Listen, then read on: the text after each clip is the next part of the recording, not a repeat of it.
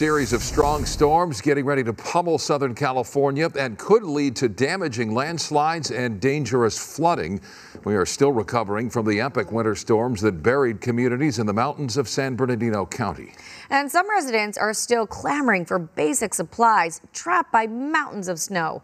KTLA 5's Kang joins us live from Crestline, one of the hardest hit places in the mountains. Gene?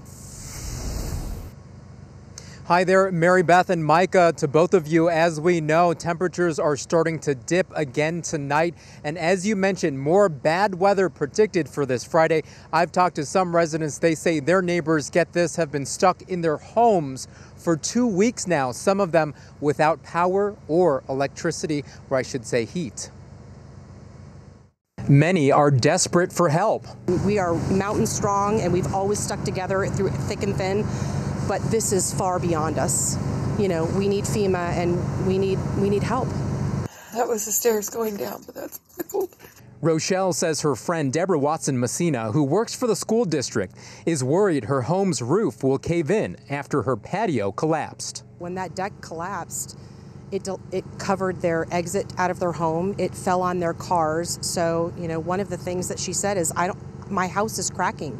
Cal Fire and the California National Guard used shovels and snow blowers to remove feet of snow from roofs, including this Crestline post office. There's concerns with the rains and the snows that are in the forecast. It looks like it's going to be primarily rain from what I'm hearing, but that could possibly change. But there is concerns with that. There's a lot of snow on the ground that could cause some ice damming and increased weight loads on roofs. Our news crew followed Cal Fire yesterday as they went door to door to check on trapped residents. There are 700 firefighters and 60 law enforcement on the ground. The county sheriff says major roads are plowed. The focus is human life and accessing private roads in the backcountry. The community coming together, distributing food donations from Crestline Cafe and the local McDonald's. Milk, eggs, bread, bacon, and personal hygiene supplies and more.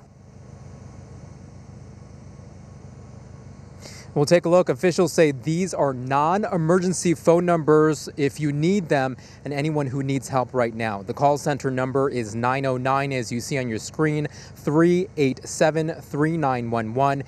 And for prescriptions, which are vital, 909-833-9373. Now tonight, officials say they found 5 people dead up in the mountains. However, they have not been able to confirm if that is storm related or it was the cause of death. They're looking into that right now. Reporting here in Crestline, Kang, back to you in the studio. All right, Gene, thank you.